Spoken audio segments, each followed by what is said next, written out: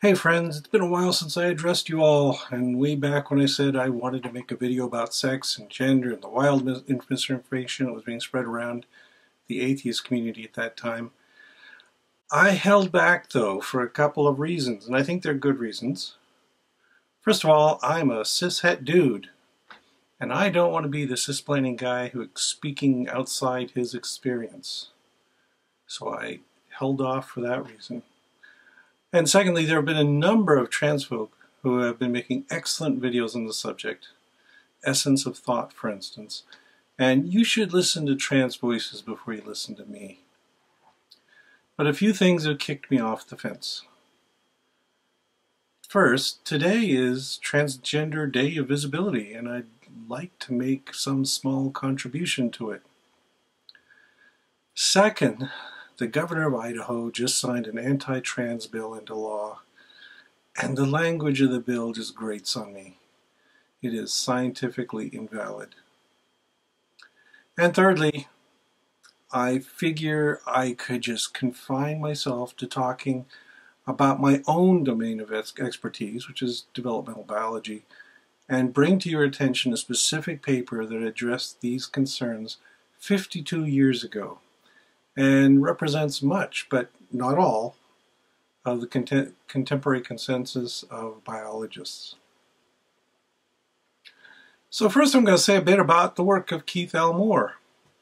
He's probably most infamous in the atheist community for his comments praising the accuracy of the Quran. In particular, the Quran's description of early human developmental biology. I have criticized those comments myself.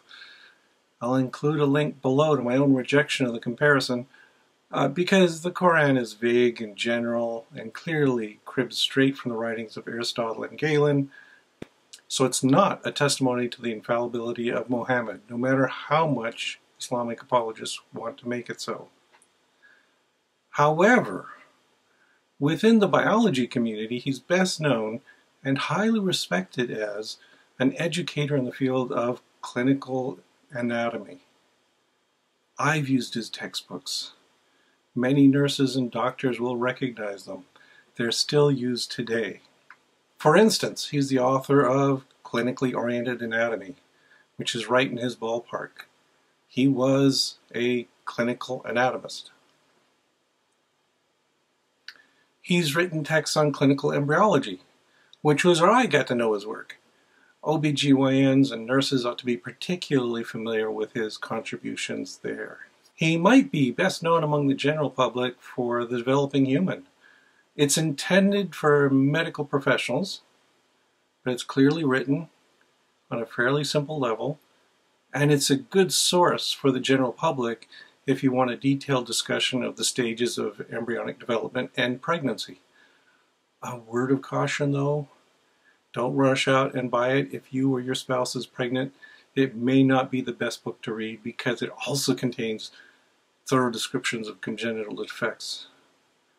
Yeah, when we were having children, my wife did not want this book even in the house because it's kind of scary.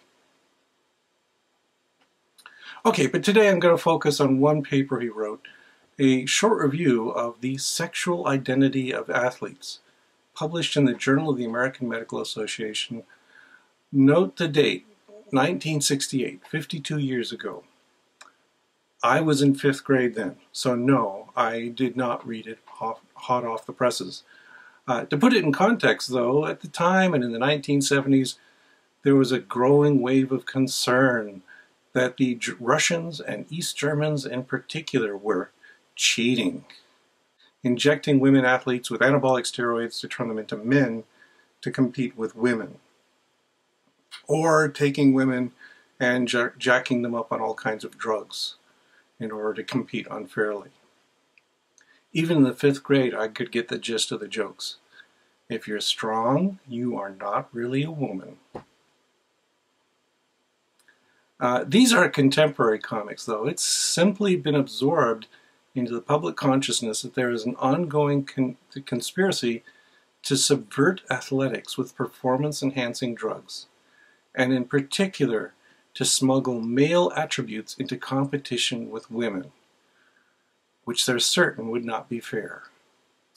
Moore was familiar with the idea and rejected much of it. This paper begins, "The question of whether certain female athletes are in fact female will certainly arise during the medical examinations at the Olympics." And he was concerned that there was confusion in the minds of some, however, concerning the contribution of various factors, genetic, gonadal, or hormonal, towards the sexual identity of an individual. He was right. There is still a lot of confusion. He wrote this paper to point out the inadequacy of our definitions of male and female, to explain that sex is a property with multiple parameters, and that the crude testing being done was going to result in injustice and bias. And it's still true. So let's jump into this paper. This is a key graph from the paper. I first want to make a caveat. This is an old paper from the 1960s, and I don't agree with it in its entirety. Moore is still expressing this view that any deviation from a stereotypical pattern is abnormal. He even uses that word. I wouldn't phrase it this way now, nor would I think most biologists. Variation is normal. Individuals who don't fit our preconceptions of what male and female are should not be stigmatized, and it is the cause of much misery to man that a normal individual must fit a very narrow template. But this is his important point.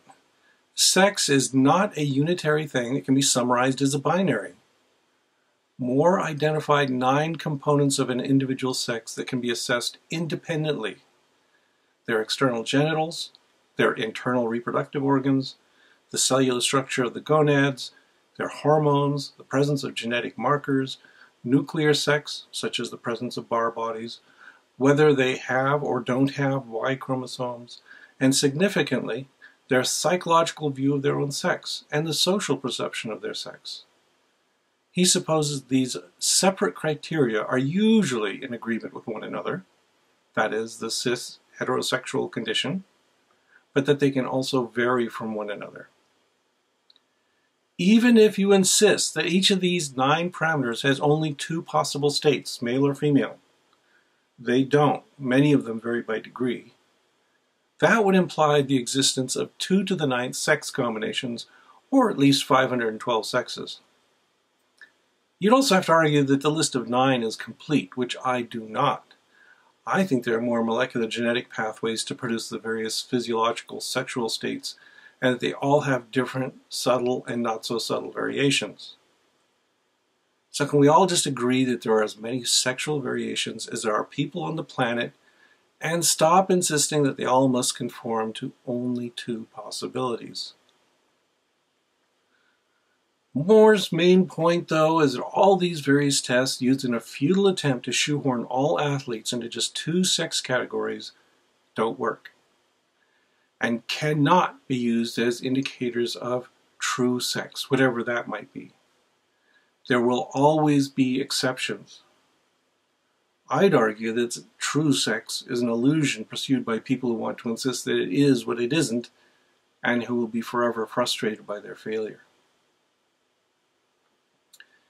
His conclusion is that you can't use any of these tests to make absolute determinations of the sexual identity of individuals. Sex is not the precise 2-sizes-fit-all binary that some people want it to be. As anyone who has had sex should know, humans are not pressed into existence with a pair of cookie cutters. Yet here we are in 2020, and Idaho's House Bill 500 is insisting that we have to assign a sex to individuals based on criteria that biologists were saying were bogus half a century ago. The criteria aren't even internally consistent, since assessing A, B, and C can give different answers. All on its own, A can produce different answers based on internal versus external anatomy. They also don't seem to appreciate that in defense of womanhood, they are imposing a set of intrusive invasions of privacy for women and women only. So to summarize, way back in 1968, biologists were fully aware of the complexity of the problem of sex and rejected attempts to force-fit it into a binary condition. I wouldn't call this the final answer, but it says that sex is at least a 9-dimensional problem involving all of these parameters and more. Justice demands that we avoid oversimplifying and pretending that it's reducible to 2. Does this imply that the issue of identifying the sex of athletes is intractable? No. More even suggests that those who exhibit advanced virilism, such as male external genitals and physique, or unusual growth of hair on the face, or who have levels of plasma testosterone identical to that of males, should be ineligible. So he's saying we should take a holistic approach rather than just simply rejecting or relying on one criterion that isn't even directly related to athletic performance, such as the presence or absence of a Y chromosome. I would also add, and this is important, more isn't the final word on it. One thing lacking this paper is the perspective of trans individuals themselves. Is it too much to ask that the question should be resolved by scientifically informed trans folk who have actual experience with this condition, rather than old, culturally hidebound old men like Keith Moore, as enlightened as he might be, or me? Okay, let's think about that, and I'll let you go there. Thanks. Oh no, I've become one of those people with a Patreon account and also no idea how to properly format the scrolling credits. Bear with me.